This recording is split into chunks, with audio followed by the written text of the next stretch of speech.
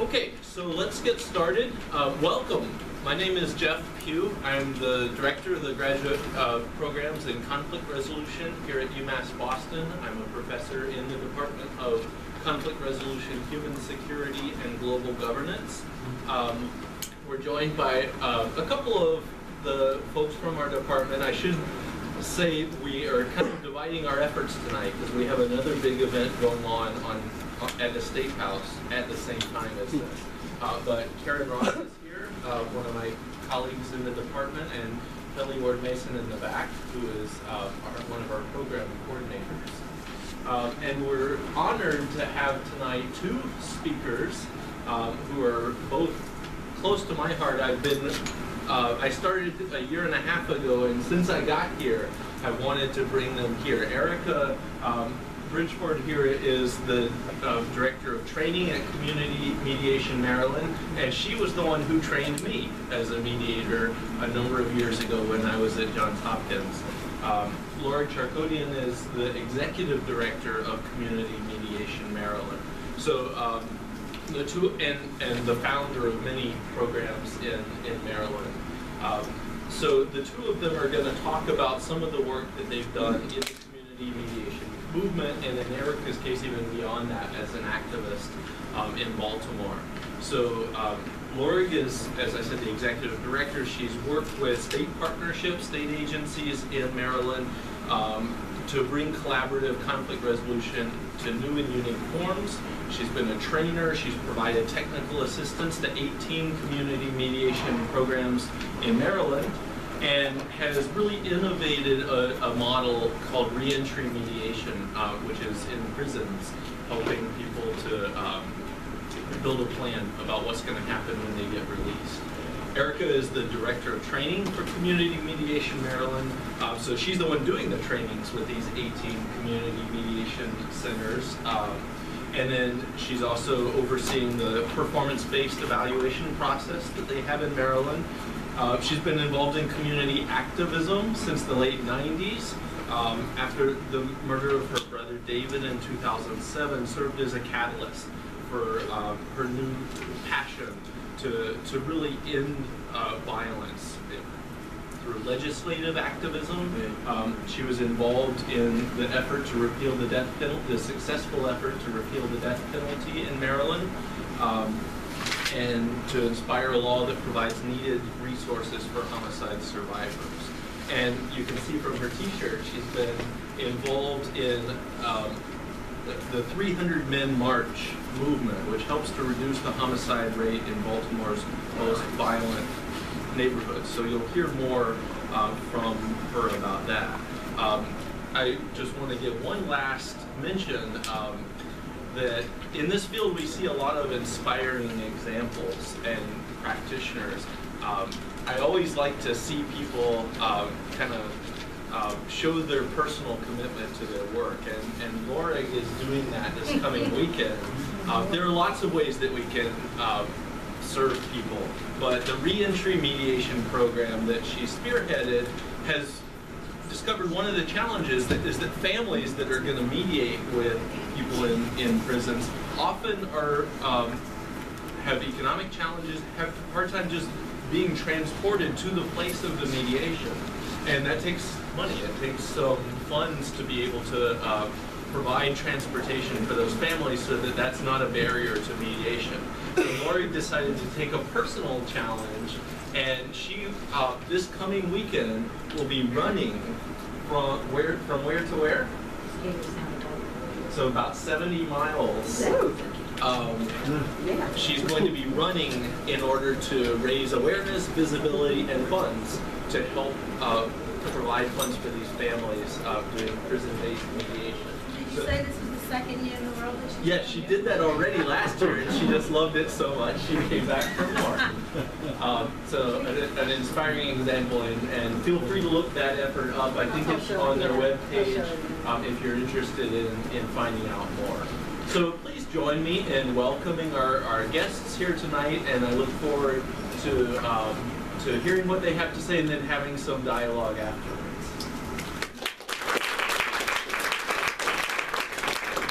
Before before you get too excited, it's 70 miles over the course of 2 days. Like if I was a real badass, I'd do it in 1 day, but it takes me 2.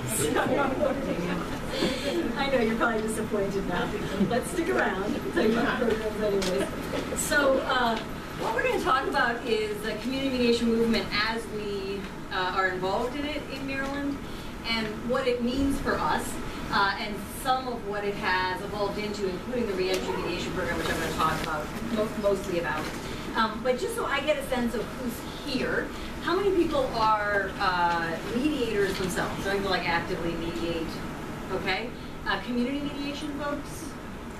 Okay. Students studying conflict resolution? People who came for the food? Patriots fans. She's a Ravens fan, just so you know. And I brought my scarf in case you I thought. told her, I was like, wow, bull. All right, so I grew up in Newton, so I haven't lived here since I was 18, but long time. That doesn't stop her from harassing me. Doesn't stop me from, yeah.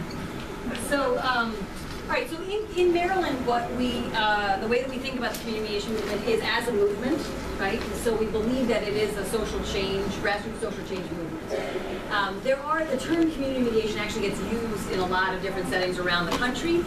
Learning about Massachusetts, where there's sort of elements of grassroots social change in the movement, and it sounds like we may be able to do more in our conversations with folks over the next couple of days to support that piece of it to sort of be more to what it's about. There's 2 pieces, though, that we want to highlight in our conversation today. One piece of it is, and one piece that supports it to be a grassroots social change movement, is that how we do things are as important as what we do.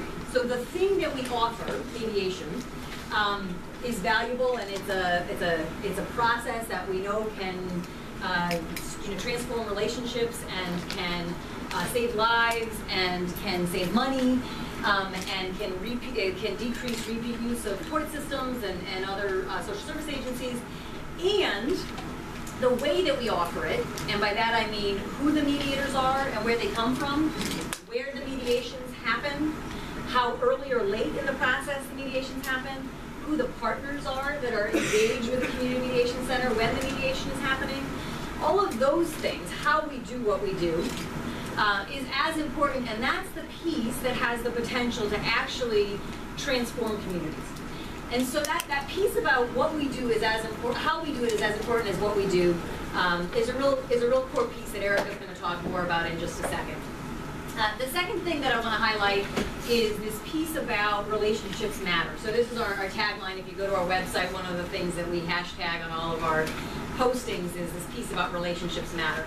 And what's cool about it is that if you look at research that has nothing to do with conflict resolution, research that has nothing to do with mediation, if you look at recidivism research, which we're going to talk about in a minute, you look at addiction recovery research, you look at heart disease recovery research, you look at diabetes research, you look at student truancy research, right? Look at all of these sort of social challenges that we have, and in all of them, there's a bunch of stuff that matters, right? So jobs and addiction recovery services matter, and diabetes medication matters, and access to healthcare.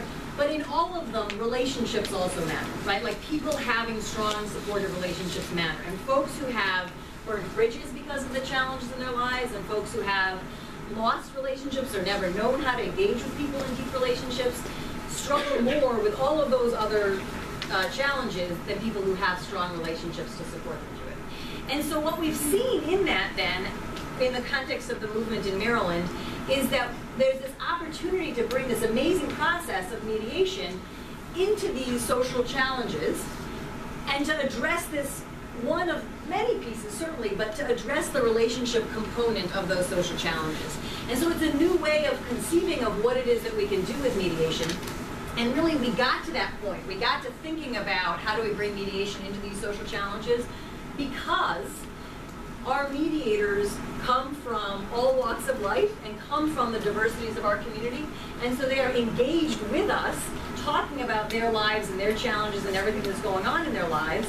And as we engage in those conversations, we go, oh wow, so people getting out of prison, that's a challenge. We do mediation, maybe we can make that connection. So I'm going to talk more about the prison reentry piece of it in just a second, as it ties to that relationships matter. But before I move on to that, I'm going to you want to do your piece, and then we'll move.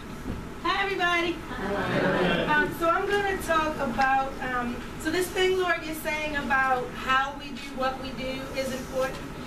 And that is my whole entire story about how I got involved in this work. So I'm going to give you the highlights of the story. So in 2001, well, before that, I had three brothers. I'm the only girl, and I'm the oldest. I grew up in West Baltimore.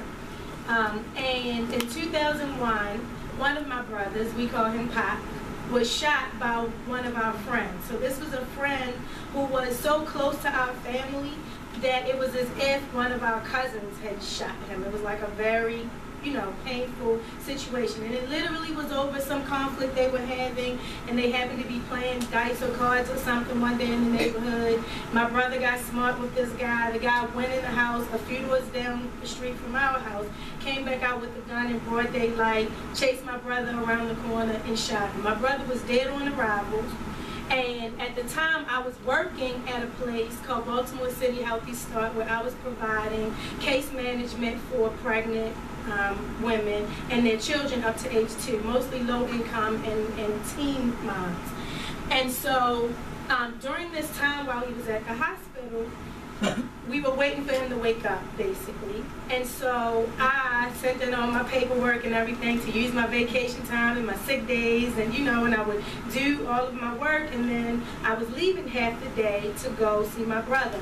At first, my supervisor was really compassionate and understanding, and then about day 3 in this process, she started making little snide remarks, which, I wasn't a mediator yet, so I was making snide remarks back. And she was threatening to write me up for being insubordinate, and I was threatening to call Channel 13, and like it was, and then people on our team were taking sides, and everybody was on my side because I was right. And so she happened to know, because Baltimore City Healthy Start had a partnership with the local community mediation center to provide space to do mediation. So what happens is the Mediation Center partners with organizations, agencies, places all over the city to say, hey, do you have space where people who live in this community can have mediations for free, so that the conflicts are being resolved in the neighborhoods in which the conflicts are happening. And so there was a partnership already built. So my supervisor happened to know about this organization who provides me free mediation services, but also conflict management training. So as an olive branch, she offered to, say, hey, our staff needs conflict management training, right? So here comes Lorig doing this, I think it was like a 1-hour presentation, and I was really mad to be there because I was like, this is some crap. She's just trying to get me to learn how to do it. Sounds like what you're saying is just so she can be mean to me, at work, right? And so at the end of this presentation, Lorig said, hey, you should be a mediator. And I was like, that's nice. How much does it pay? Not realizing, it was volunteer work and that I was going to love it. So anyway, I ended up getting into the training. I became a mediator. I quickly started mediating. And I got a job at the Mediation Center. And then, got promoted from there. But then also, a few years later, my mom started working there very soon afterwards as well. She went through mediation training. She was a very active mediator, and so she ended up being the person to do intake there around 2002 or 3. 2007, so Pop survived, right? Yay, right? 2007, I'm now trainer. I'm doing a basic mediation training with a partnership we had at the Office of Public Defenders. And I get a phone call basically that my brother Corny, that's David that Jeff mentioned, had been killed. And so that was very impactful in our lives. And it was, so a lot of things. It was the people all around the state of Maryland who are community mediation folks who came together and helped to pay for my brother's funeral, surround us in love, all of that stuff. And then later, you know, Lorig is also building this reentry mediation program. Now, my brother had been in and out of prison throughout his life. So my mom, who was now for years now the intake person, was saying, I'm not being involved in reentry mediation at all. I'm not going into the prison. I'm not doing intakes on the calls, because it triggered all of her pain and trauma around my brother being murdered. And these were a lot of the jails and prisons that we used to visit him in. So she just said she could not do it. And then we have our AmeriCorps program, where we place AmeriCorps members all around the state in these community mediation centers. My brother Pop, who had gotten shot the first time, became an AmeriCorps member and started doing the reentry intake work at the community mediation center. So he's now going in to fight. So he was a victim, he had been an offender in his life. Now he was going into the prison doing this outreach work to other incarcerated people. And laying a lot of the groundwork for a lot of the statistics that you're going to see today. And then some years passed, and just being involved in the work, there came this funding, because, you know, Lorig kept banging her head up against brick walls until they cracked. And then brick walls, yeah, not her head, right? And and so there was funding now available to have a reentry, person in charge of the reentry project in both Baltimore and Hagerstown. And my mother went from, I can't take it, I don't want to see it, I don't want to have anything to do with it, to now she is the person running that project. All because this was the work that was changing our lives as a family, literally. And so, if the Community Mediation Center had not been partnering with community organizations, had not been trying to do the work of seeing incarcerated people as a part of our community, a lot of the work that my family has actually done that has helped us in our healing process to be able to take all the pain and trauma of violence that has impacted our life, to be able to do something meaningful with it, I don't know what we would be doing right now. So that's part of the story. More to come. I put up the 10 points. Ericka's family introduction kind of covers Most of the points. a lot of them.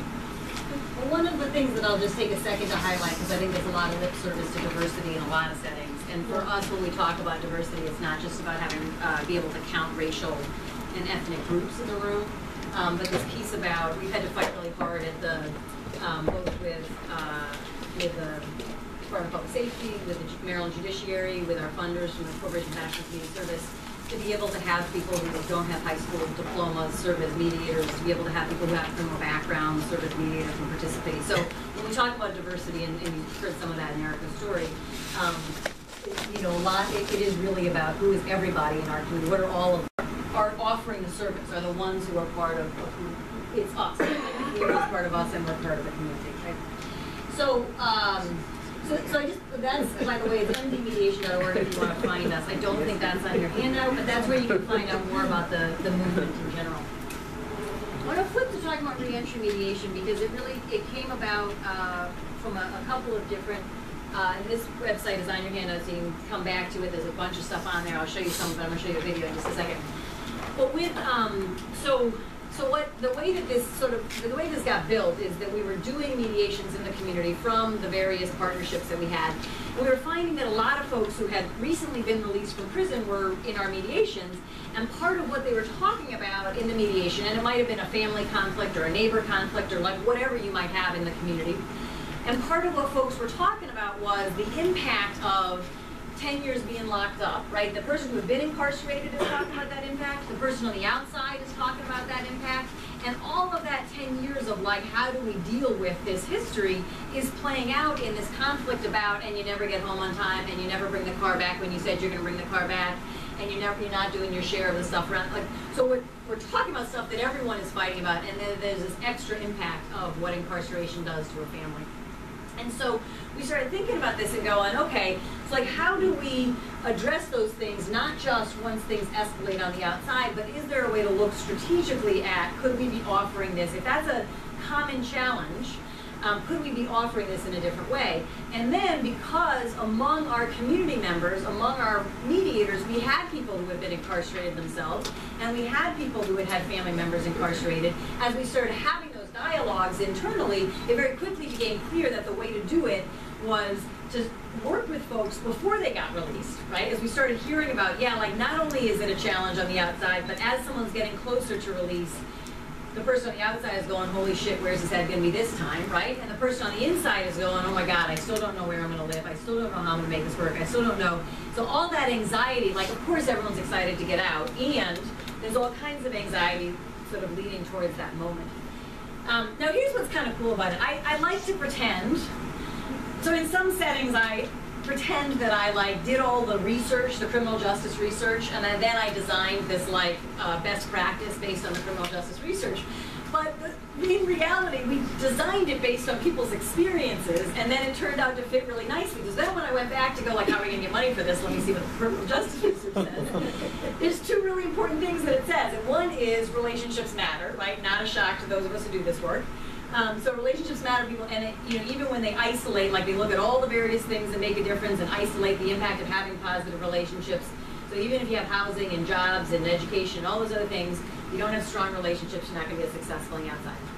The other thing is that the moment of release and the 48 hours after release are key in predicting where you're going to be 3 years from now. So if you imagine like a course correction, right? Like you imagine if I start walking this way, right, for 3 years, and if I just make one slight shift that doesn't seem like that big of a deal in this moment, and I start walking this way for 3 years, I'm going to end up in a very different place, right? And so when you think about recidivism and people getting locked up within the next 3 years, that where people are going to end up if they make just slightly different sort of moves in those first 48 hours are going to be really different.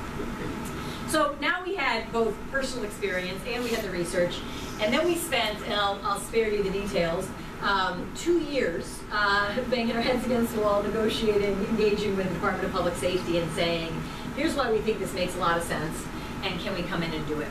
And what's really important about that, I know there's people in the room who are getting ready to have these conversations here in Massachusetts. In the next 2 days, I'm going to be doing a training on how to be a reentry mediator. And so that's really exciting. Congratulations, coming soon, hopefully, to a prison near you. What's really important is, one, it took 2 years, right? It's like being ready for this to be a really significant, long conversation. Now, this was in 2007, so like reentry is pretty hot right now. Like people are paying attention to it in ways that they weren't in 2007. So hopefully that, you know, will fast forward your dialogue here in Massachusetts a little more. But the other is that while there's going to be some compromises, and I mean compromises, I mean like selling out on things that are important to us, there were certain areas that we were not willing to sell out on. There were certain places where we felt like there were ethical standards that had to be met. And so some of those areas where the Department of Public Safety wanted to have correction staff in the room listening to the conversation. And that was a point of like a fundamental ethic of mediation is the confidentiality. And so so we did, you know, like folks know, like interest-based negotiations. So we said, like, what is it that's important to you about having a correction staff in the room? Like, what are you concerned about? And the concern is about contraband, and the concern is about safety. So we say, okay, let's talk about how you can get safety and ensure that contraband isn't coming in, and we can be sure of privacy. Like, how do we get both of those things? Right? And that kind of conversation with a bureaucracy takes 1.5 years. So that's the conversation that we had. So we worked through all that. We piloted it. We started it. What I want to, and we started in a few places, what I want to do actually is let some of the people who have used the service themselves tell you a little bit about this. I'm going to show you, so if you go to this website, which you can see what it is here, there's a ton of stuff on here. This is a summary of it, and this is a whole bunch of press that we've gotten over here that's worth looking at. But I just want to show you this, and maybe we can like dim the lights back there if that's possible. While people talk about their own experiences using the service. This was a good opportunity for us to talk, and we're having the mediators there who were pretty much just listeners who helped to kind of facilitate the conversation. I think it was a positive event for all of us. Put up a little board and had us looking at certain things and then figuring out certain problems. They didn't say too much. They just let us really figure it out. Right. They had a little input in there, so I really appreciated that because it wasn't like it was pushing or forcing anything on us. April also go through different points on, like, you know, what is it that you guys want to talk about? Is there any conflicts? And like I said, that was the biggest conflict for us. Then, you know, we went over the things about, you know, when he comes home and setting up the details of what the one's really going to look like. Right. So we did all that. We did charts and all kinds of stuff like that. So I really would advise, you know, people to get into it because it is a helper.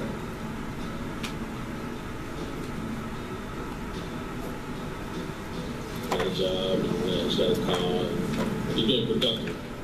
It can be a very positive exercise if people are honest with what their expectations are, because not only is the inmate that he may have expectations, she may have expectations about her family, that he or she will feel comfortable enough to share that.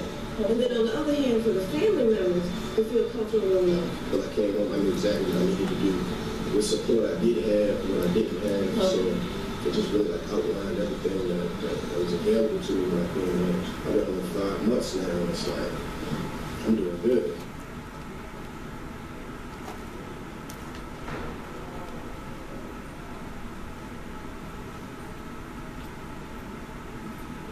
I would definitely recommend this for someone who's coming home from prison and for families. Clear the air, set up goals. It blew my mind, the fact that it did. You know, it did.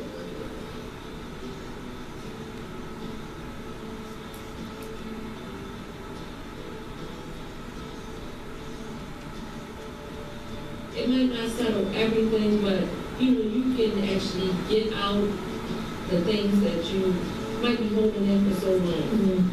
It may not even work out at all if you wouldn't have went through mediation. So, I mean, who knows how to handle that?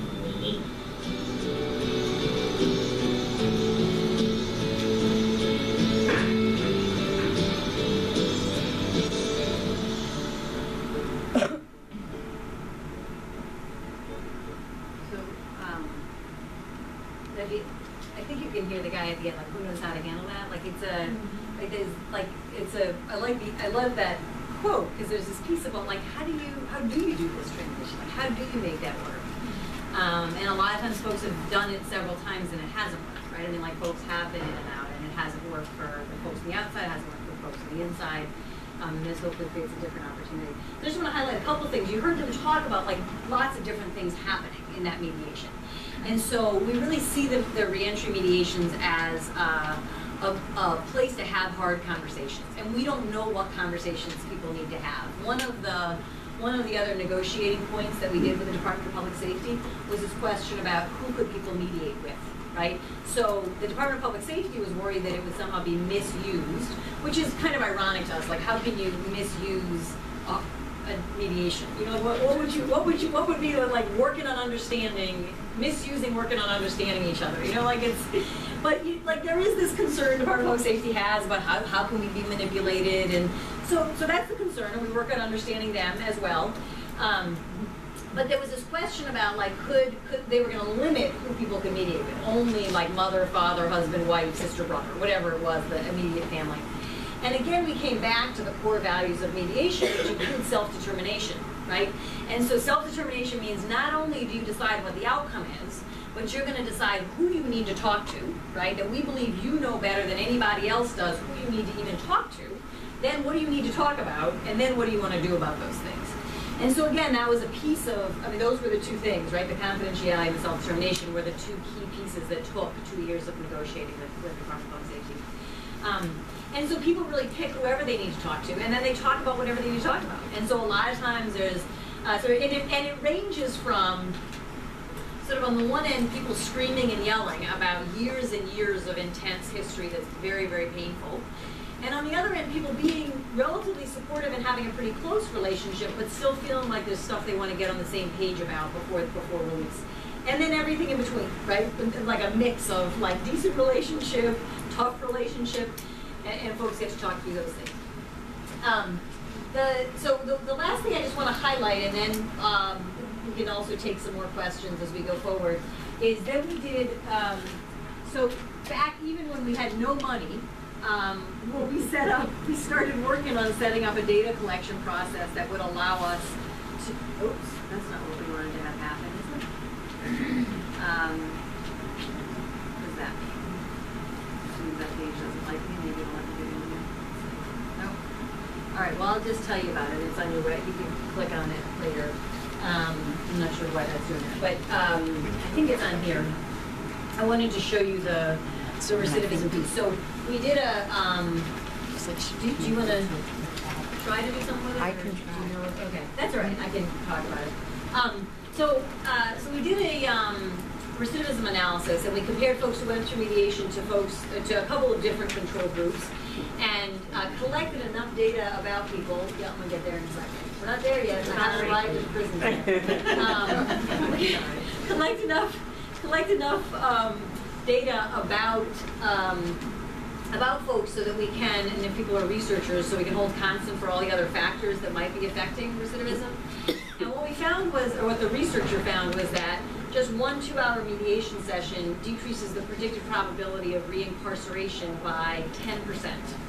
And each additional session decreases it by another 7%.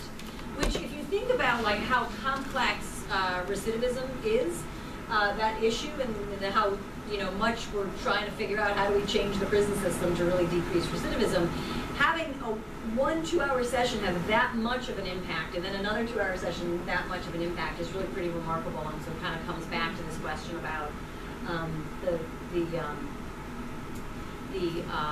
the impact that relationships have. So that research is on here, and then it's this website that you can come to and find later if you want to read either the 1-page summary of it, or if you're really geeky, the 60-page version that includes the logistical regression analysis and the Cox hazard analysis and the survival function and all of those kinds of things. It's pretty exciting. So it sounds like it. It does. So that's there. And so then I do want to say, if you are trying to make this work now, you're welcome, because the hope is that like having this work in another state and then having recidivism data like that opens up the conversations in the next place, so that those are easier conversations to have.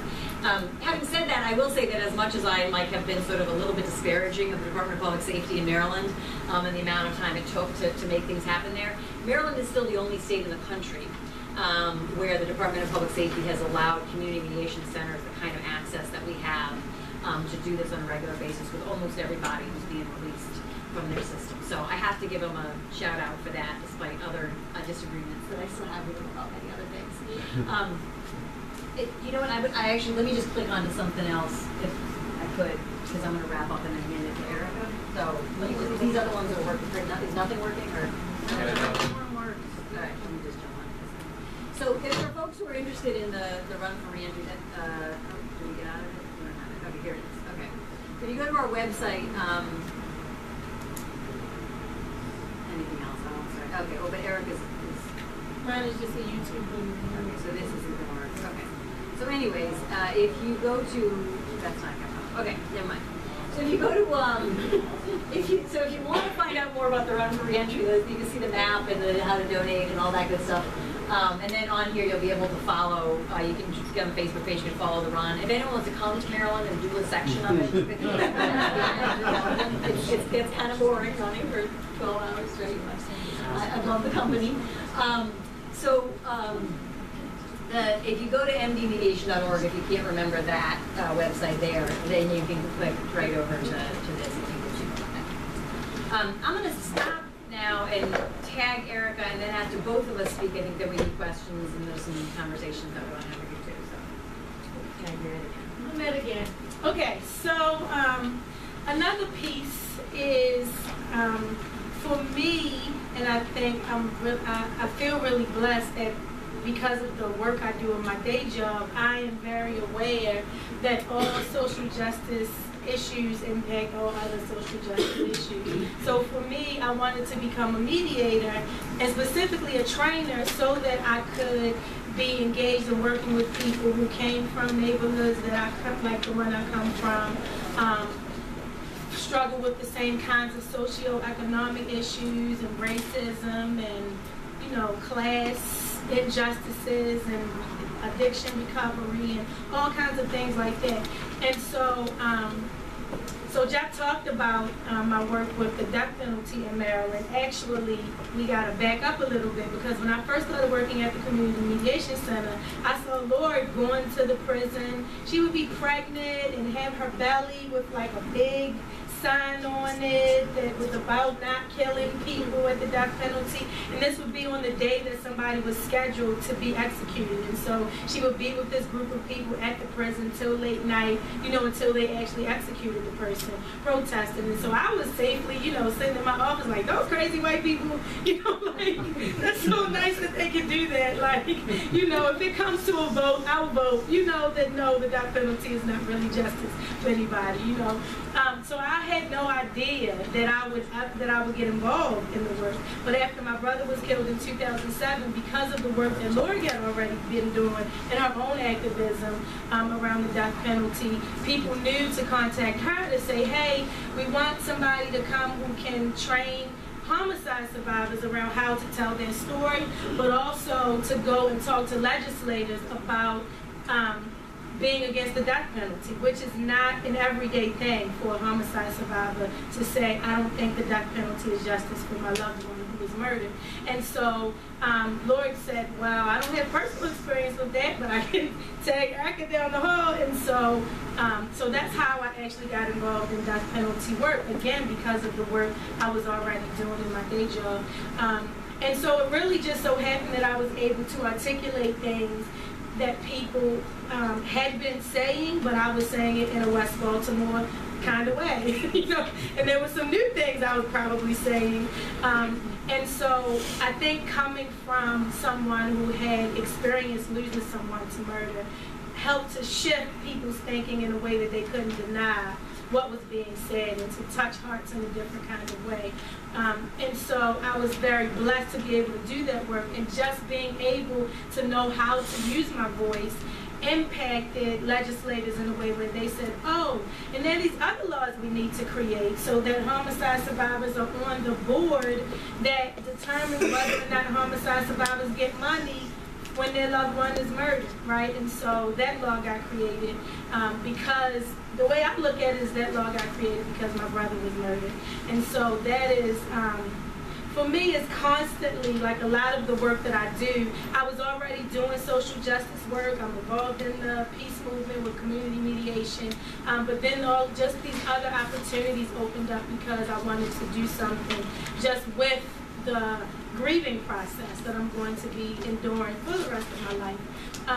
And so connected to that, of course, and a part of me knowing how to use my voice is because my daily work is about working on understanding, right? Teaching people how to be compassionate, teaching people how to speak for their own needs in the way another person can hear. So it's my skills as a mediator and as a trainer that gave me a lot of the tools that I had to be able to use my voice in these other arenas and to help other people use theirs.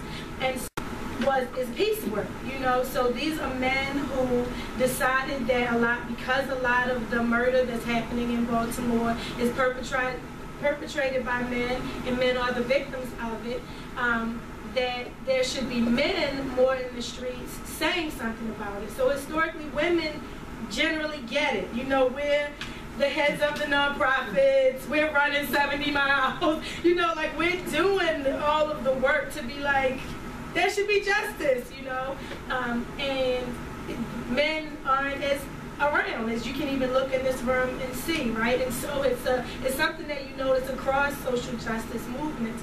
And so so this group of men just said we need to be doing something about violence in Baltimore and letting women know that men are present, that they are not by themselves. And so it started with a march on North Avenue just as a symbolic thing. But what's important about that is North Avenue goes from the east side to the west side of Baltimore. And so they walked it and then walked it back again. And so that first year, me and my whole family came to the march to find out that only men were allowed to march that day. And so my daughters and myself, we did a lot of other stuff that day to help, you know, support and encourage the men on the 10-mile walk. And my son, who was 15 at the time, walked alone. And it changed him. He became one of the first team captains of the movement. Then I told my brother Pop about it, right, who had gotten shot the first time, and that's how I got involved in community mediation. He's now one of the biggest mouths and captains of the 300 Men March movement. And the movement is not really just about marching. It is a grassroots volunteer effort, just like community mediation is. And so it is people going out into communities, engaging other people. It is people, we just bought 4 abandoned houses in East Baltimore to turn into a community center. There's a leadership program for teen boys we're in our second round now of that. And this is all volunteer work that the men are doing. And women as well. I'm on the leadership team of the movement. And so women have been since the beginning involved in the decision making in the direction of the movement. While it is a lot of in the streets late night on Fridays, it's men going out doing that stuff. But we have a lot of other things that men and women and children do together. Bike rides through the city. We must stop killing each other is the logo of the movement. So I just wanted to real quick play this clip if you would play. Just to give you a sense of just in this past year what's been going on with the movement. After another violent week in Baltimore City. This past July, there were 45 homicides in Baltimore. The recent spike in violence in Baltimore City has police taking a We continue to track the explosion in crime since the city of Baltimore charged these 6 cops. A deadly and violent weekend in Baltimore. 29 people shot, resulting in 9. 14-year-old victim is the 3rd child killed in the city of Baltimore since the beginning of the year. And now, child advocates say something needs to change to stop the violence.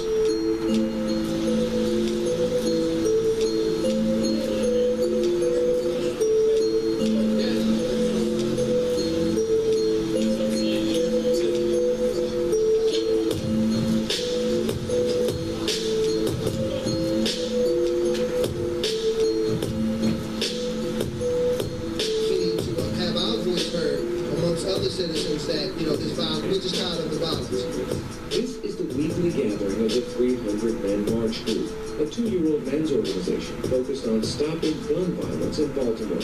This is not a one-day process, and this will not be a one-day march. What means something is dedicated, consistent involvement. That's what means something to it. That's what means something to the community. I grew up here in the 1990s, and I don't want anyone to ever live through what I had to go through in the 1990s when Baltimore was at its lowest point. So that's what I say to those people, that they have to step up, they have to get involved. Every Friday night during the summer, they go out into the community unarmed and engage with people. It's about being a positive, peaceful force on some of Baltimore's hardest streets. You've been able to pull in a diverse group of people, a diverse group of men to join the 300 Men March. There's not just one type of person or one race who joined in with your effort here. How much better would this be had they done what the 300 Men March was trying to get people to do? To get out there and show solidarity in a peaceful way. We're out there again today, East Baltimore, West Baltimore. We're always out there. And the more people are seeing, especially the men in our communities, we know that violence and chaos does not happen. That's why we have been pleading for 3 years for more men to get involved with these young people, for men to step up in our community, for people to get involved with young people, because we know the pain and suffering that we have. And a lot of what they need is human capital from a caring adults. Core leadership.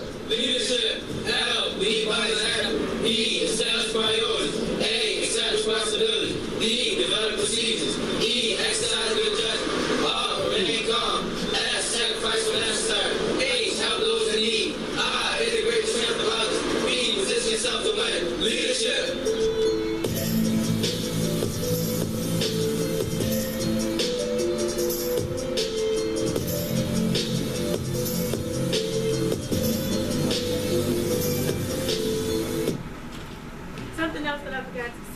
My nephew, Pop's son, is also a team captain in of those boys you just saw on the bikes. So I think that being able to see the connections and not just, okay, I have my day job and then I go home, but to say, okay, how do I take everything that I'm learning and experiencing in my life and be involved in, you know, I talked to rape survivors about forgiveness because I was raped by a friend. I talked to homicide survivors about how to speak, tell their stories and get their needs met. I'm teaching, one of my favorite things that I'm getting to do, two things is we were able through community mediation to go into prisons and do we do a 40-hour is our minimum in Maryland basic mediation training. We were able to go into prison twice to give that training. And someone from the first training became an AmeriCorps member at the Baltimore Center and now has a job at the Baltimore Center. He's intake. Yeah, director of doing the intake. So, and then also we have a partnership with drug courts around the state of Maryland where we've been doing conflict management training for people in drug recovery coming through the drug court system. And so all of these places where criminal justice, you know, is impacting people's lives, how it looks depending on where you grew up and how you look and what access to financial resources you have to maneuver that. There's not just one way to impact that system. And so I feel really blessed that my life brings me to all of these different ways to touch justice within these different systems. So that's it.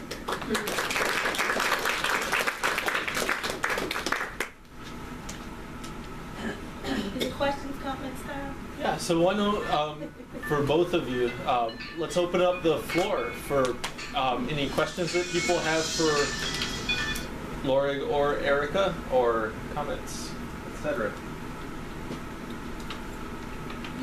Did you mention something's happening with re-entry in Massachusetts? I did, yes. Does someone, Roz or Pete, do you want to take that question? Was I not supposed to say anything? Well, with the help of the Massachusetts Office of Public Collaboration, we are doing a training in the next 2 days, working mostly with the existing mediation centers in the state to train, to get a program started in working with the sheriffs who are running the houses of correction. It'll be a pilot program initially. We can only train 20 people, 19 people to begin with, but we're going to try and get started. I started off because I went to my sheriff and I said, "Are you interested in this?" And he said, "It's a hot topic with all the sheriffs throughout the state, and I'd like to see it come to our county." So that's what's happening, and we're hopeful that we can, thanks to what all they've done, we have all the information about how it's worked, and we have a copy of the memorandum that they did with the state corrections people, and so there's a lot of work that's been done thanks to them, and hopefully we can make it happen here. Does that answer your question? Yes, it does. Thank you. Stay tuned. Other questions? Or? I'll bring up the question of diversity of mediators, because what we find is that only retired people seem to have the time to do it. And because mediations are typically done during the day, even though we are available to do it weekends and holidays and everything else, it seems as if the only people who have no. What are we doing wrong? I was just asking Ericka if she went arm wrestling for The nub will probably win, so we'll let you go in there and I'll add some stuff. So I think there's a couple of things that potentially are to think about. One of them is once you get started with certain people in your circles, it's that much harder to expand out of that. Because you find that if we're all older white retired folks, that all the people that we know and happen to be chatting with at the cocktail party are also older white retired folks, and so we happen to be chatting with them about what we do, and they're like, "That's great, and I want to get on that, I want to get involved in that too." And so then we're like, "Well, look, we got this training coming up, and it's full, and it's all older white retired folks, right?" And I say this with a world of respect for older white retired folks willing to do service to their community. And if that's the only people who we have doing this work, then it's not going to have the same kind of impact as if we're really making sure that we have everybody at the table. So I think that some of it has to do with how you started. And so even as I look across Maryland, there's 18 community mediation centers, and the ones that started really as these grassroots social change movements are much more diverse now and don't struggle quite as much on a daily basis to kind of bring in that diversity as the ones that started with a more sort of agency-based sort of a mindset. But once you are started, you are who you are, and you are now who you are, and so then the question is, like, where do you go from there? And then I think that one of the really key things to think about is every outreach that you do to try to get people to use the service, you should be telling those same people that they can be mediators, right? Because if you look at where you're going to do outreach to say, like, hey, you need to use the service, or you're going to prison saying, hey, you need to use the service, you're going to addiction recovery facilities, hey, you need to use the service, you're going to the tenant association, hey, you need to use the service. If in every one of those you also said, hey, you could be a mediator, right? And so we're going into prison and training people, and lo and behold, they come out. Now you better believe that Cornell Anderson, when he came out of prison, had a ton of other stuff to do. He had debt, he had child support, but he was so inspired, right, having been trained in prison, that one of the first phone calls he makes is to the Community Mediation Center, and he was calling to volunteer. He wasn't calling to get a job, right? And he was working out his jobs in other kind of contexts, but he was calling to volunteer, and then the AmeriCorps position opened up, and so he took an AmeriCorps position, which is $12,000 over the course of years, not a lot of money. So he was still working other jobs while he was doing that, and then eventually now he is in the full-time position. So I think a lot of it has to do with how we imagine where we go for volunteers and where we go for clients, and if we stop thinking about it that way.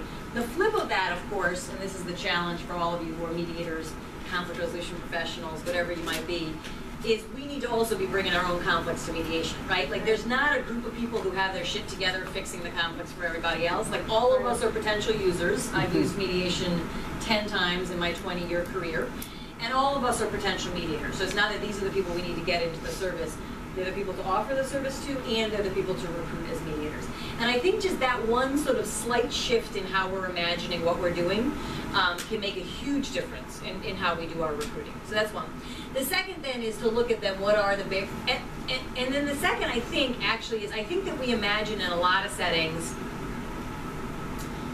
that folks who don't make as much money don't volunteer as much.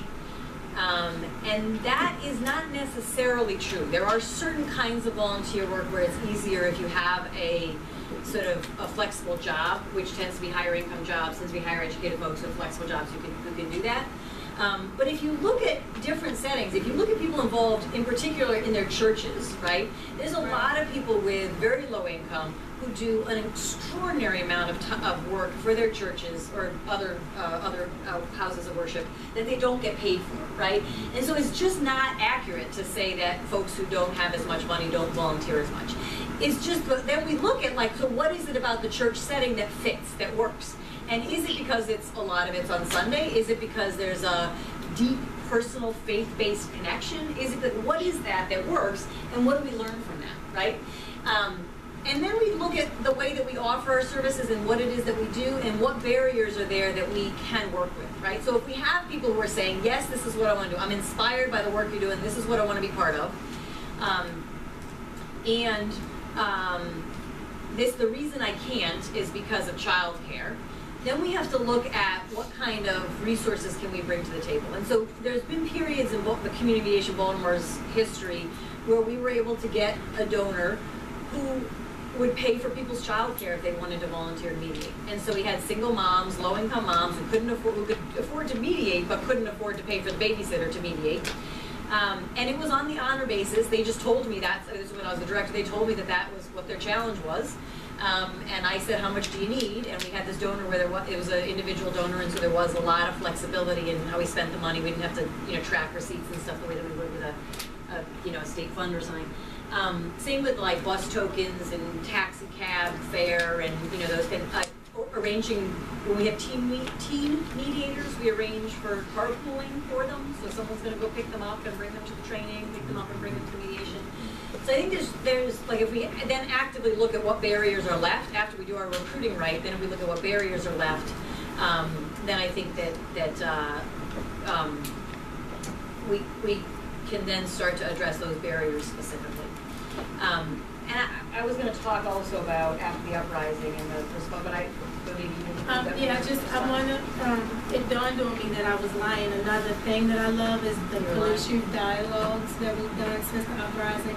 I want to say, too, to this point about volunteers, is that it might seem like a simple thing or an obvious thing, but it's not always as obvious. That if you're doing outreach in a way where you're thinking, what are all the places that people hear about conflict, and are we doing outreach there?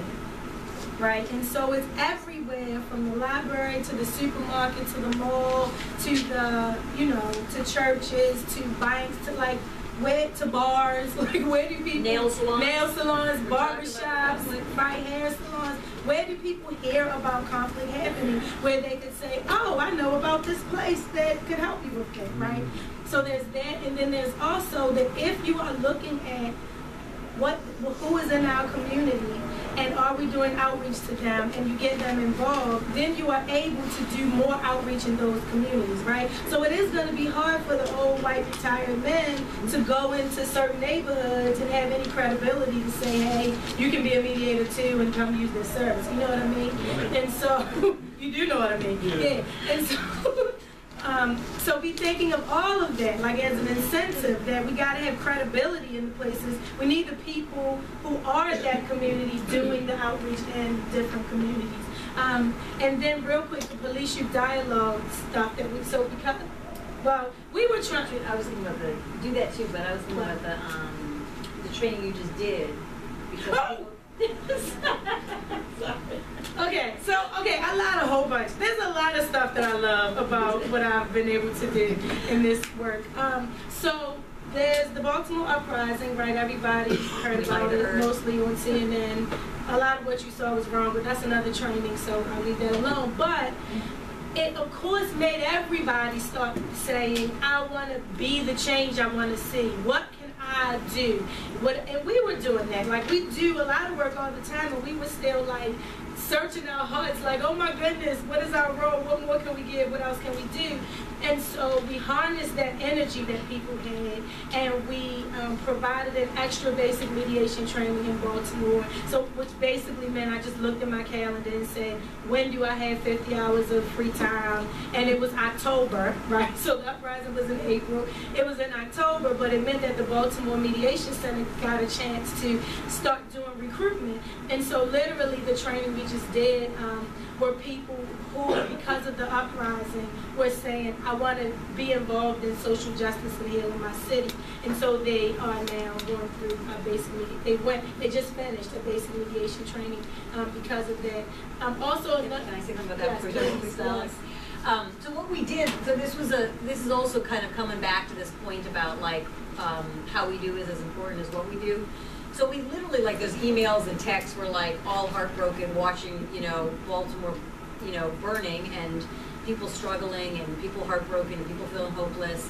And we're like, what is the specific response that we ought to have as an organization? And I mean, individuals were out there sweeping the streets, marching, doing whatever, but like, what should our response be? And we weren't sure. And so we said, oh, like, maybe we should start by doing what we know how to do, which is to listen, right? Oh yeah, we did that. So 2 days after, right? It was a Wednesday, I think it was Monday night. So 2 days afterwards, and so people started putting it on Facebook, and we're calling into radio shows, and we just had an open house, and we put a sign outside, like our commitment was, we're going to listen non-judgmentally. We're like, okay, one thing that we know is not happening right now in this city, like lots of people screaming and yelling. Lots of people were like, getting up on their soapboxes, good and bad soapboxes, but people were up there, right. But people weren't listening to each other. And so we said, well, that's what we're going to do. And so we opened the doors, and we put out the signs like non-judgmental listening free here today and every day, but in particular that day. We've had food too. And people came in, and so people like had space to listen and to talk and to process. And people were asked, we had signs on the portrait paper on the wall. People could write like, here's the commitment I'm making, here's what I want to see different, here's what I can give, here's what I need. Those were the kinds of conversations. And it was out of those conversations, as well as lots of Facebook conversations, that people said, okay, I'm ready to be a mediator. And we said, like, they had just finished the training, or the training was full, or whatever it was, and then we decided to add additional, we usually do the one training a year, added the additional one to sort of harness the commitment. And out of there were probably like 70 people who said they wanted to do it, and we got 20 really good folks, right? And by the time October came around, we're still serious about being part of it. So. And during that training, there was a mom who was still breastfeeding her baby and couldn't get childcare one day, and she texted me earlier in the morning, "Can I bring my baby? My childcare just fell." I was like, "Girl, yes, bring the baby." And so we had a baby all day at mediation training. It was awesome. The baby got more attention than me, but you know. And then also out of one of those conversations, right? So Lorig had been, of course, for years trying to say, hey, police and community members probably should sit down and talk when they have conflict, right? When somebody doesn't like something that the police did and they make a complaint, which probably sits on somebody's desk for a while, then like there should be some way to have that conversation and get some kind of justice, right? Some kind of healing. And so, of course, you know, we've been trying to make these different kinds of connections, and then suddenly there's an uprising, and everybody remembers, wait, y'all talk, don't y'all help people talk, right? And so now everybody's returning our phone calls from 2 years ago. And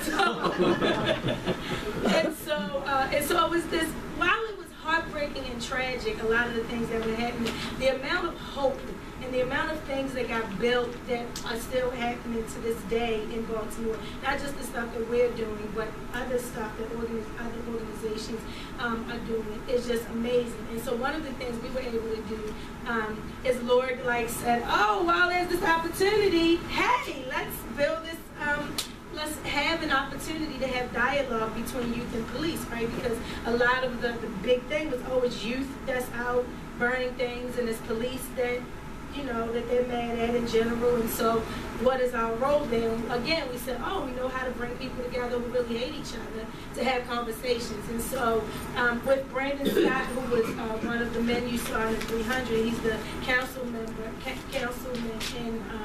in the district where the Community Mediation Center is in Baltimore. And he loves the kids, basically, and so all of the kids in his district know who he is because he's constantly engaged with them. He also, as a councilman, had some say-so over policing schedules and what he can make them do and say, yep, you're going to show up here this day and time. But also, we were able to say, okay, how to have this conversation. So we created a model where we know you shouldn't just throw people together in this conversation, right? So there's 1 hour of having a conversation with police, separate from youth, 1 hour talking to the youth as well, private separate conversations where we're saying to both of them, what are your concerns and fears going into a dialogue with this other group of people? What do you hope comes out of it, right? What are times that you felt judged in general and specifically by this group of people, right? So we were able to do that, which helped us to form our agenda for when we brought them together. And then we met with them together a few times as well.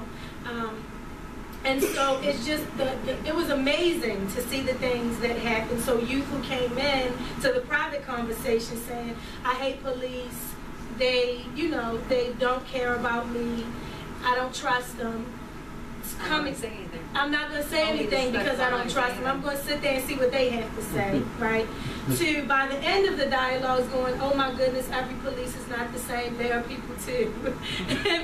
and I can take them one at a time, you know? And so when we brought them together, we were purposely having conversations not about what have you seen happen on CNN, what have you seen happen in the news, but specifically what have your personal experiences been with this other group, so that that's what people were bringing to the table, and they were building understanding as individual human beings, not bringing all of society's stuff about the other group with them. And so it made them be able to, you know, we did some hard conversation stuff like, when have you felt judged by this other group, talk about it, but also things like, what are goals that you're setting in your life and what are things you're doing to reach those goals? And they were paired up with one another one-on-one to have that conversation. And the impact that it had on officers was just as amazing as the impact that it was having on the youth. And in our evaluation forums, all sides loved it, and the only things that they would want us to work on is that they think it should be longer and that they want food. The other piece, just while we're talking about police, and then we'll grab the other hands. So the other piece that is coming out of it that I had been working on long before the uprising and then suddenly got phone calls returned, as Ericka said, is the police complaint mediation program. So starting in January, and then after you finally get the return phone calls, it takes a while to write policy. But starting in January, certain that was my happy day. I'm trying to get my attention. Certain complaints like unprofessionalism and harsh language and discourteous, I can't remember the name of the complaint. People will have the option to mediate. So they'll still have the option to go through the traditional complaint process, but they'll have the option to mediate. And so residents and officers will sit down and build understanding about the incident and figure out together what they think the next steps ought to be. Oh yeah, I started talking about a piece of that, and then I went to the downloads. Yes, please. Huge thank you, enormous. To be following in the footsteps of what you have done is a great gift to this state, so thank you. I run a community mediation center here in Cambridge, and I was interested in kind of the logistics of the reentry project, about the intake and who does it. Inside prison, staff, we have a small staff, and I can imagine that's a big piece of how you identify, the intake process. Yeah. So I'll give you the quick version because that's a 6-hour training. You guys don't have anywhere to go tonight, do you? I'll give you the quick version. So I can't get connected at this point? Or it may just be on screensaver. Okay. Because I want to show you where you can find a lot more for anybody who's interested in, oh, I see what happened. Sorry about that. Okay. Is it going to work now?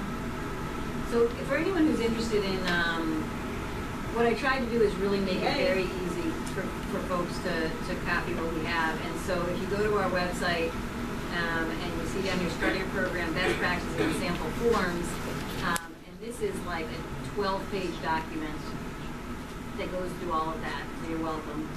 And, so this really talks about the details, what we do, why we do things the way we do things. So some of them are challenging to make them happen and why we do it that way. But the Greetings.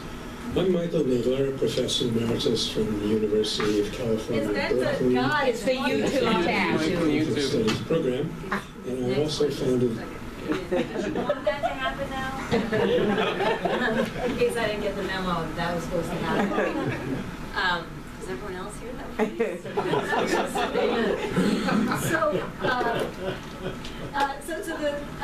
So we go inside the prison, generally 12 to 24 months before folks get released, and we do a presentation and sometimes a series of interactive exercises with folks to think about who would you want to have this conversation with.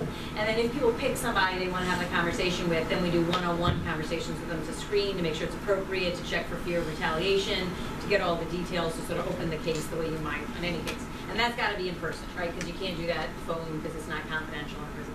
Then we take it out and we contact the family member, and that intake happens over the phone, generally.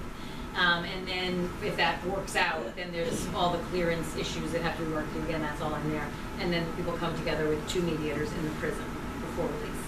So the way that we've done it, again, for the first like 5 or 6 years, we used, you might be familiar with this model, some of you are studying, it's called the duct tape and shoelace model of sustainability.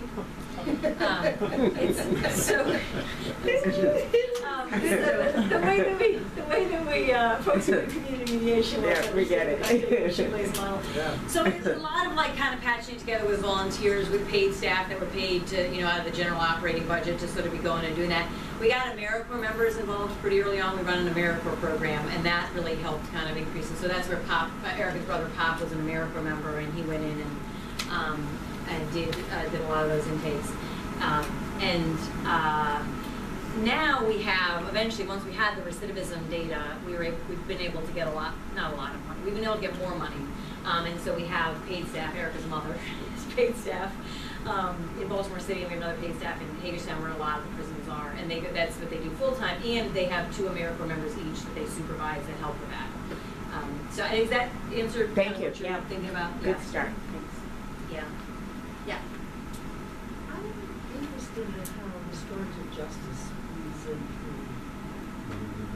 many of your programs, and so if you could talk about it, I would appreciate that. One piece in particular, I'm curious that when you go into and speak with prisoners, do they ever want to speak with their victim, the victim's families, in order to be able to make peace with them, or set, maybe not make peace, but set a framework for being able to discuss with the community some restorative justice that of course isn't dealt with. So let me take a crack at that just because there's a couple pieces in there. I think one of the tricky things about restorative justice, like with the term community mediation, is that it means very different things, and so we'll use it to refer to a lot of different concepts.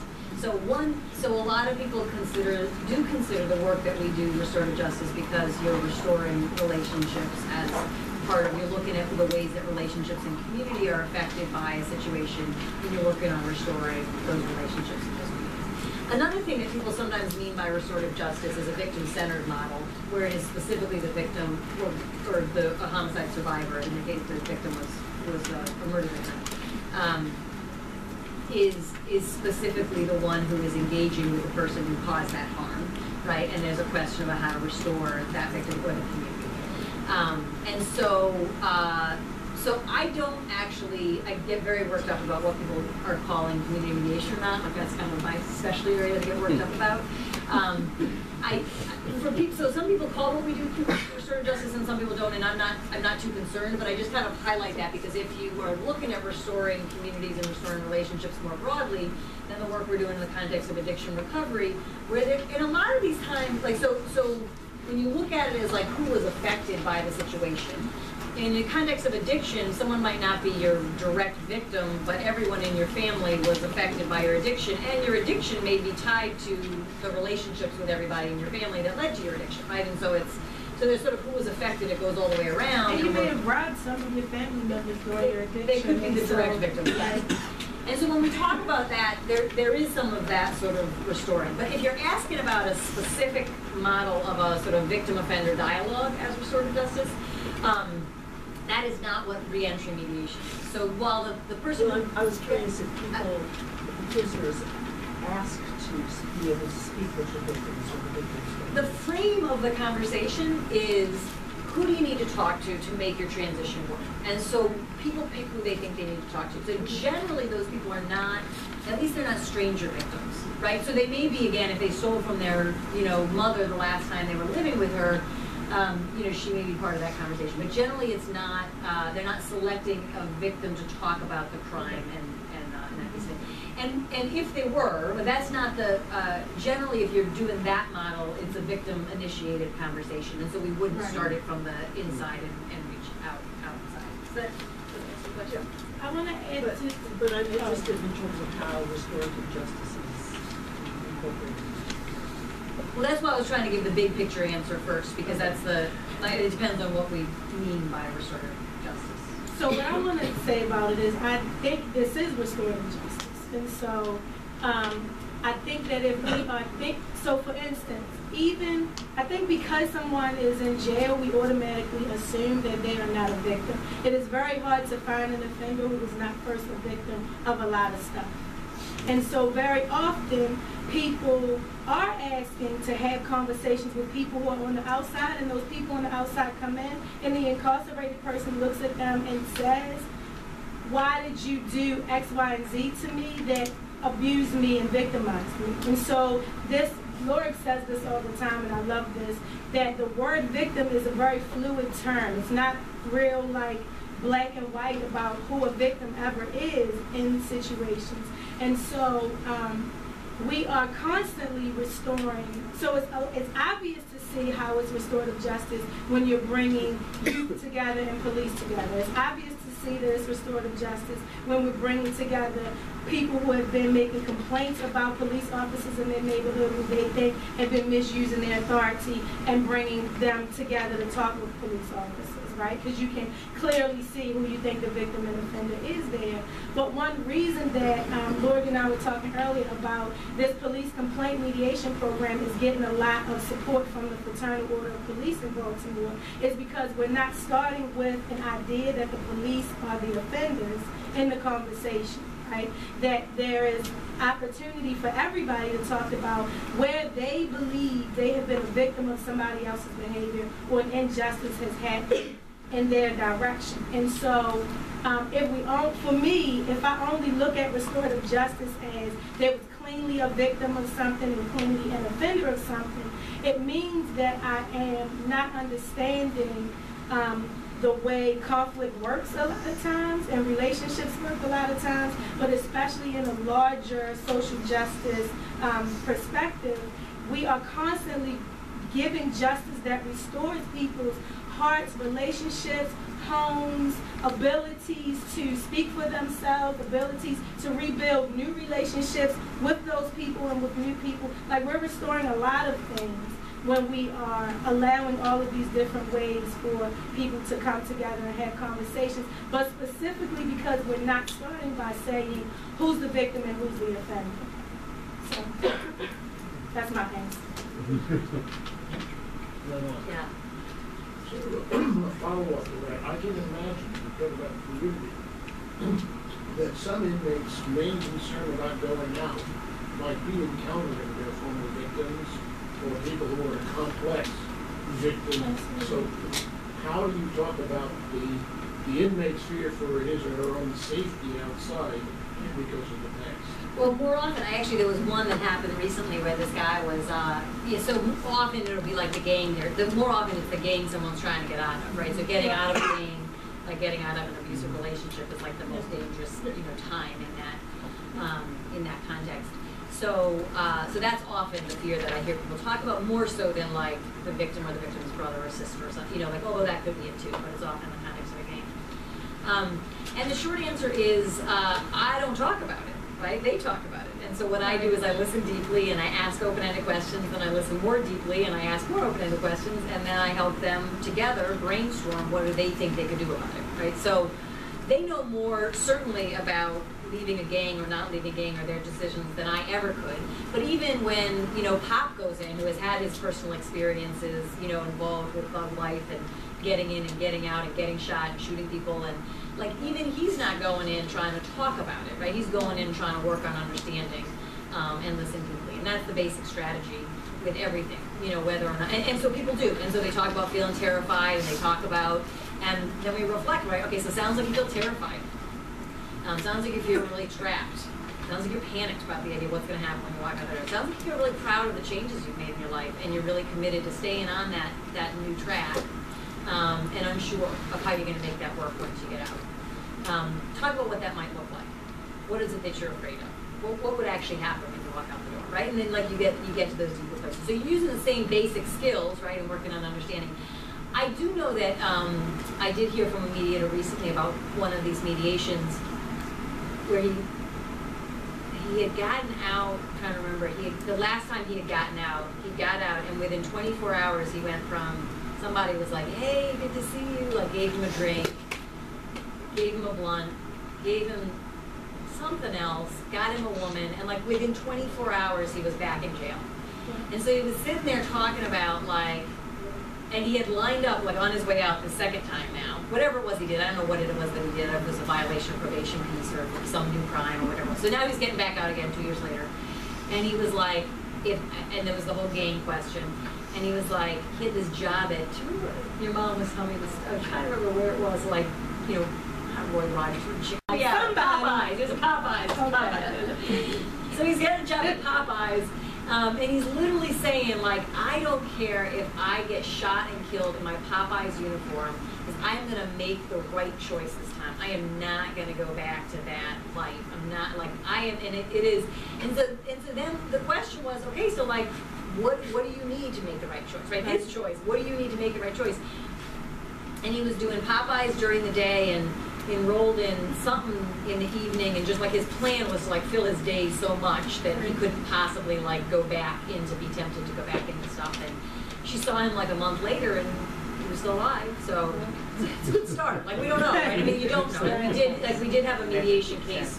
We mediated with him several times in prison and a couple times on the outside, and then we found out he got killed, the guy got killed, and that was really heartbreaking. And that's the reality of, and that's why these issues are so complicated. And but our Popeyes guy still going strong last time we checked, so. Isn't that a big part of the problem is when they get released, all they know is the community they lived in. And so they want to go back, and then all of the, maybe the relations are there. Absolutely. And it's hard to say, oh, I'm not angry. Absolutely, yeah, and this is why, and it's not just that that's all they know, that's all they can afford. So it's real easy to say, well, I go back and live in the same place where you were using drugs and selling drugs, getting in trouble. Well, where else can I go? You know, when you get out of jail, it's not like they go, okay, so here's $2,000 to get you started, and here's we redid your resume for you, and we, you know, and here's some places, some clothes to wear to go on these interviews, and some transportation money. Like, that's not what happens when you get out. And so they go where they can afford to go. And so in mediation, they are able to talk about what is the reality of where I'm going. And so if where I have to go back to live is on the same block where I used to use drugs, what do I need to stay clean? If it's where I used to sell drugs, if it is where I used to prostitute my body, if it is where people are going to try to get me to do those things again, what would conversations with those people look like so I can stand my ground? What do I need to be able to have those conversations and make new choices? So nobody thinks it's like this pie in the sky. Oh, you listen to people and then suddenly, you know, everything falls into place. It's really, there's a very long, so when you hear these people on the tape that there were charts and chart paper, and like they are doing a lot of work to get, what are the details of coming home and what it really looks like. What would you need in order to be successful? What are all those pieces? And realistically, given the circumstance you know you're walking back into, realistically, what are you able to do and what support do you need? And so, because people are able to get very clear about that, they're more prepared when they get out and somebody goes, hey man, let me take you for a drink. And somebody else goes, hey man, have some weed. And somebody else goes, hey man, here's a woman. Like, they're more prepared with what is my response and what do I need to realistically not do those things and be doing other things. So, yeah. So the other thing I think to remember is, I think if you're not in the hood, you think that it's only bad in the hood, right? Right. And so, like, there's, you know, good people there too. And so while it is true that there are people who are making some problematic decisions and getting released back to people who are making problematic decisions right all around you makes it very tempting to go back to those problematic decisions, like your mom and your Aunt Rosie and you're like all those other people who live on that block. And so what we're doing with reentry mediation is saying, wherever you're going, like, well, I'm not going to judge where you're going. I don't even know if it's a choice or not, but I'm going to say, who do you need there, right? And so what's happening is people are tapping into the indigenous resources that are in those communities as devastating as this sort of, if you think about asset-based approach as opposed to deficit-based approach, like, who are the people you need, right? And what's your relationship with them like? And then I get to go, well, there is my sister, and she's there, and I mostly don't have a relationship with her, so I was going to go back to my husband who was prostituting me last time, but maybe if I could fix my relationship with her, she's 5 blocks away, but that's a safer place, and maybe that's where I go. And so, so even though I'm going back to West Baltimore, I'm going to my sister's house instead of to my husband's house, and that's going to be a different, because I resolved this conflict, that's going to be a different kind of a thing. So, yeah. I'm just curious what the program evaluation looks like and how long it usually lasts once they integrate. Can you repeat that? Yeah, the question was about program. Did you want to repeat it? Oh, you can do it. The question about program evaluation and how long it lasts. So there's a couple different pieces to, you're talking about for the reentry mediation specifically. There's a few different pieces to the, and you can in fact read the 50-page version, 60-page version up here. Let's scroll down. There's a couple pieces to it. One is we do pre and post questionnaires, and then 3 months after people get out, we call them and we do a questionnaire. So that gives us sort of the social indices, what people are saying about their experiences. So that's 3 months, and then we don't follow them by phone after that. It's very hard to track people. You know, phones get changed, get cut off, and everything else. There it is, recidivism results. But in terms of the actually looking at Department of Public Safety records to see if it's locked up again, we keep every time we do. So we did an analysis in 2013 and in 2014, and both of those started from people who were in the service in 2008, right, forward. So we actually keep looking at the same people over and over again. The kind of regression analysis that's used, both logistical regression analysis as well as the Cox hazard analysis and the survival equations, consider time as a factor in there. So you're looking at how much, as time goes on, controlling for how much time has gone on. People obviously are more likely to recidivate the longer they're out. But all of that is controlled for. So a lot of these folks that we're looking at have been out for 6-7 years, and they're included in there with the decreased recidivism. Is that answer your question? Is that? Sorry, someone hadn't asked yet, and then we'll come up here. A lot of what you guys do, it's very exciting to me, sounds like therapy, specifically relational therapies, thinking of family therapy approaches.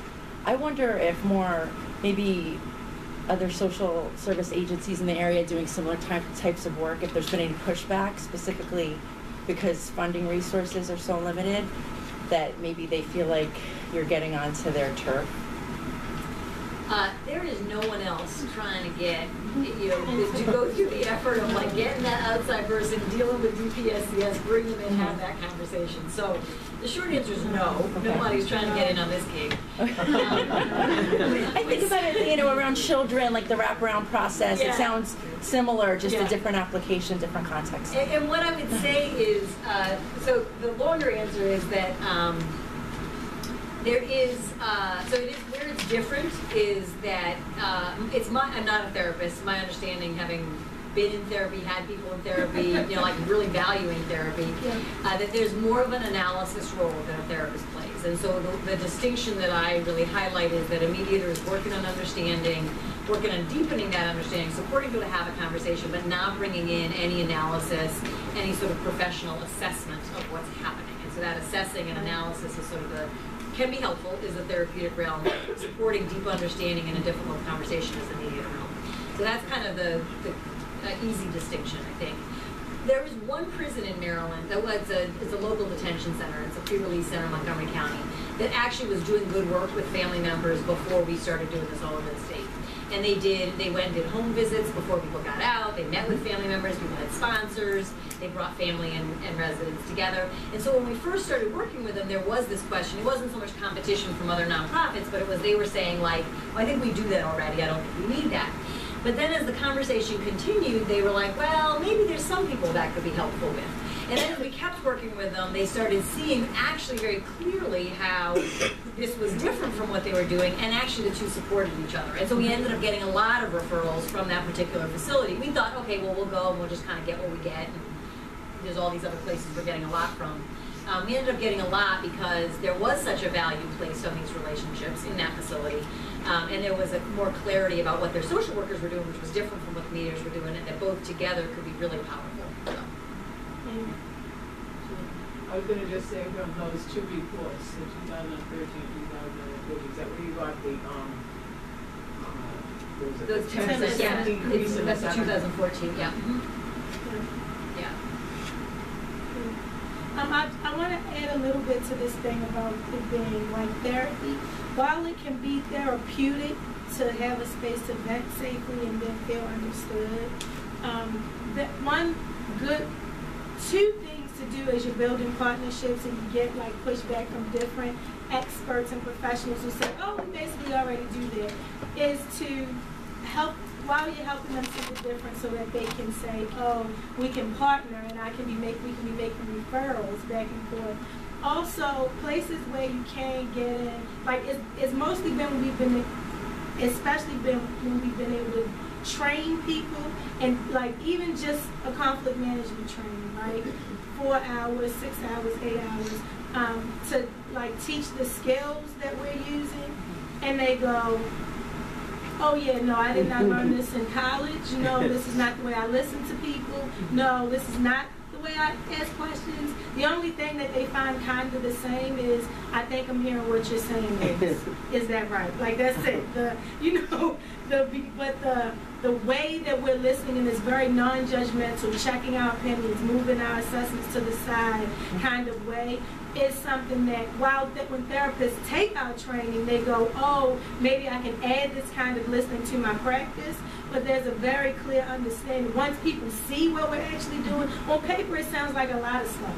That people are like, oh, I do that already. They just need like 3 hours in the training and they're like, yeah, this is not what I'm doing. Godspeed to y'all for doing it, you know, because it's, you know, it's really not the same. Well, I would say like you're talking about more traditional kind of therapies, like postmodern family therapies, relational therapies. It's very value-free. It sounds somewhat similar. I don't know your work well enough to say. I studied family therapy for a while, but I was more about your ends of things, and I think it would be very complementary. If anything, I think what you do would be less threatening, because I think people hear therapy and they think there's something wrong. Absolutely. You know, so I think it's a lot more empowering to feel like you're, you know, sitting at a table with an equal in a mediation setting. So I think it's exciting. Yeah.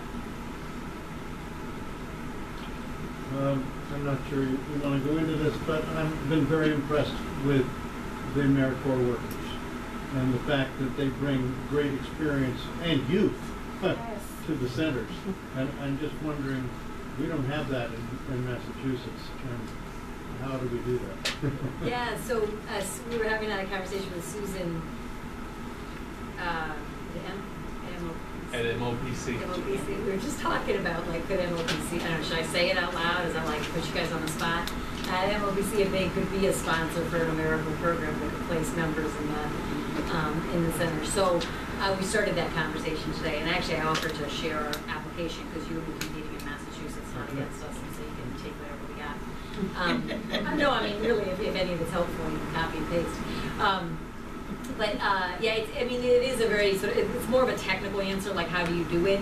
But I think it's, if you have you need a sponsoring agency, and you need everyone who's going to get a member to agree to certain standards and what they're going to do. But beyond that, it is one of the best decisions we ever made. And as much as it's federal money and it comes through the state and it's bureaucratic and there's a bunch of pain in the ass stuff and there's stuff we don't agree with, and despite all of that, like I'd do it 100 times over to have the impact we've had. The impact's both on communities that have been served by AmeriCorps members, and then the transformations among the AmeriCorps members themselves, who, by the way, I mean, just everything I said about recruiting mediators is also the same for recruiting AmeriCorps members. We do actively go to places that are trying to place ex-offenders with jobs to recruit for AmeriCorps members in those settings.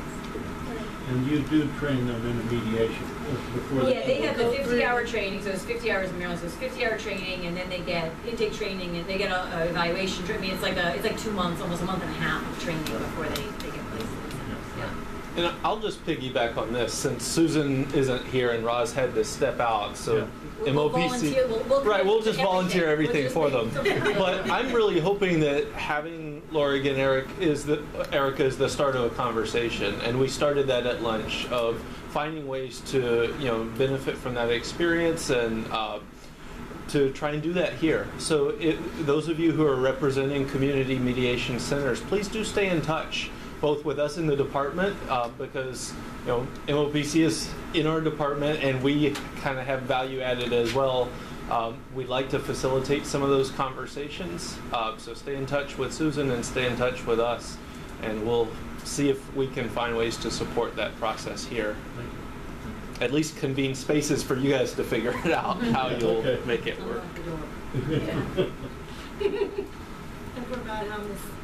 Right, we got the hummus ready for these forums. Other feedback, questions, discussion?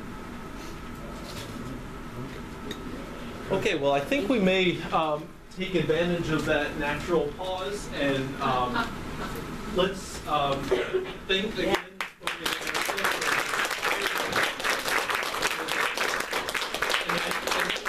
I hope this isn't just a talk and everyone goes home and forgets about it. This is the start of a conversation, and the fact that Lorig's sticking around still for another day or two to help transfer some of these lessons to the Massachusetts community, I think is really wonderful.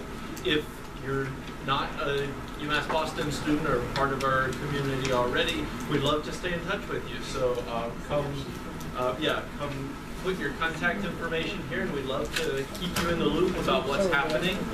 Take some of our materials so that you get a better feel of what we're doing. Those of you who are conflict resolution students, if you haven't already, feel free to come sign in so that you we know you were here.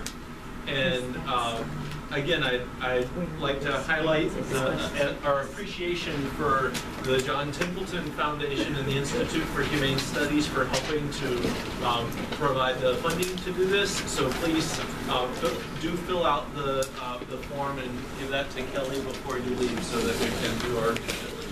Thank you again for coming. Feel free to stick around and have informal conversations, and we'll see you next time. Wasn't it great?